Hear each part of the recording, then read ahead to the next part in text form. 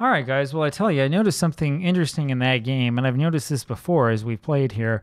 I've noticed this today because of the article I was just writing. So, as you know, I'm recording these right now. We're up to probably around a month in advance. It's going to be right before Christmas time, I think, that you see this video. But there's something really, really interesting that I saw when I was looking around at these cards today. I thought I'd give you a little bit of insight here into something I don't know too much about for the holiday season. So I was earlier today writing the first of at least a series of at least 2 articles for the blog about play result number 23 in National Pastime. 23 is infamous in National Pastime and also among traditional APBA card makers as being the mark of the pitcher. Traditionally, only pitchers would have a 23.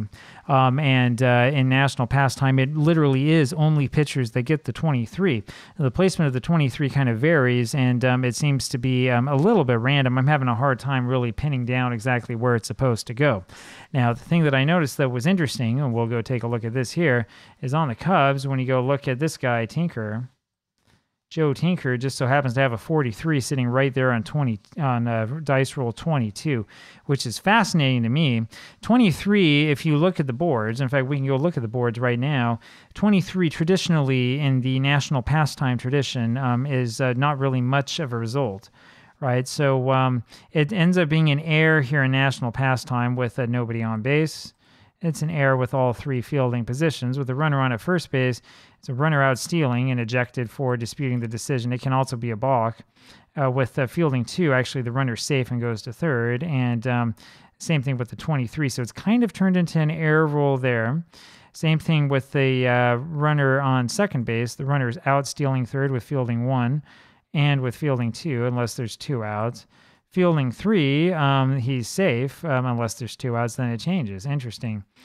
With a runner on third base, it's a single and a very rare play or a balk when fielding 1. And it looks like it's the same for all 3 fielding situations. That, by the way, is different from National Pastime. I know because I was just looking through it.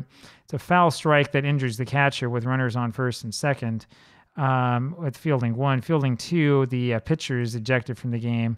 Fielding 3, the catcher is ejected from the game. That's got to be rare. I don't know if I've ever seen a game where the catcher was ejected for disputing the umpire's decision on a ball strike call. I don't think I've ever seen that. Famously, with runners on first and third, 23 is always being the game called because of rain or in a dome electrical failure, which is fun. Thank you, Bill.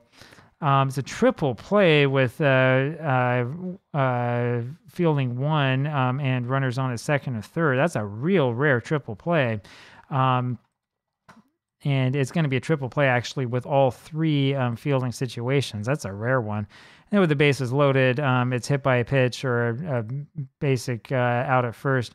There is one of these that's the header is people are ejected from the game as well. So as you can see, it's mostly just sort of like a rare play is what it is, right? And it used to be always, the pitcher that would have this result. If we look through the pitcher's cards, I'm curious to know if we see them. So 3-Finger Brown has one. Chuck Fraser, does he have a 23? Yes, he has one at 55. Rube Crow, does he have a 23 is the question. Do you see a 23 here? Yes, it's on 44. This is a game of Where's Waldo. Carl Lundgren, we can look here as well. And I'm not sure unless I missed it somewhere. Usually there it is, 51. So usually this will show up on so-called hit numbers, which sort of seems to be the case for National Pastime. It's on 13 for Bill Mack, but not always the case. We could go through these pictures probably one by one the whole way.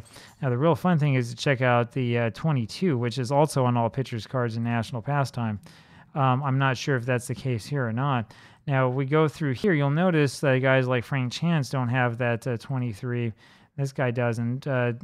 Evers, does the second baseman have it? No. Interesting that the shortstop would have it, which might be a little window of insight into sort of the creation method of the cards. So we know that Tinker has one on 42. That's sort of the interesting thing. Now, what I want to look at, I'm going to change over here to another season I happen to have, 1982. This was the first NP3 season that I got. And we're going to look here really quick. I'm sort of curious to know if a certain player has this. So we'll go over here to the Cardinals. we'll take a quick look over here at our good friend Ozzy, and look at that, 42-23 for Ozzy Smith. So that's a real interesting thing to notice, because it seems to me that NP3 cards sort of follow that old tradition, but with a little bit extra that's mixed in. I haven't looked through the whole thing, and of course, I haven't dug so deep into NP3 that I'm going to create spreadsheets and try to reverse engineer the game the way that I've been looking at National Pastime. We are a long way away from trying a project like that. I just think that it's interesting to note that you'll see a lot of guys who have or are shortstops who also have a sort of mythical 23 role. 23 is one of the more fascinating rules in the history of National Pastime and APBA, because it really doesn't mean a whole lot, and there's only a certain type of player that winds up getting it. So there you have it. Talk to you later. Bye-bye.